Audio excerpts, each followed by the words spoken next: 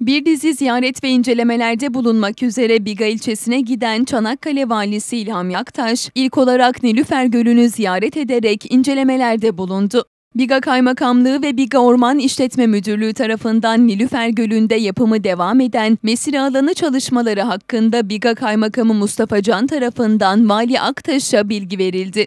Nilüfer Gölü incelemelerinden sonra Vali Aktaş, Sarıkaya Orman Yangın İlk Müdahale Ekip binasını ziyaret etti. Orman yangınlarını önleme ve söndürme ekibinde görevli personelle bir süre görüşerek sohbet eden Vali Aktaş, çalışmalar hakkında bilgi alarak başarılar diledi.